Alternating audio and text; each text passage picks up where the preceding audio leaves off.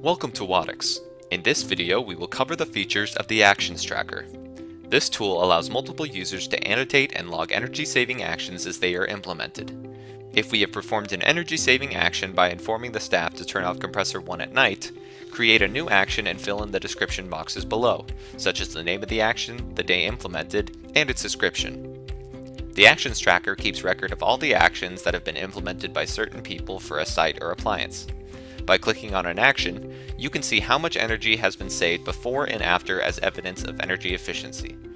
Change the time period on the right-hand side and the graph will automatically produce a new daily average cost comparison.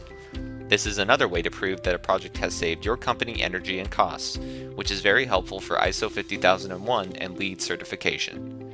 You can download this graph in multiple formats such as PDF or JPEG to include it in your client's reports. Thank you for watching. Learn more about each of the tabs on the Wattics dashboard by watching our other instructional videos. If you have any questions, please visit our website or contact us at support@wattics.com.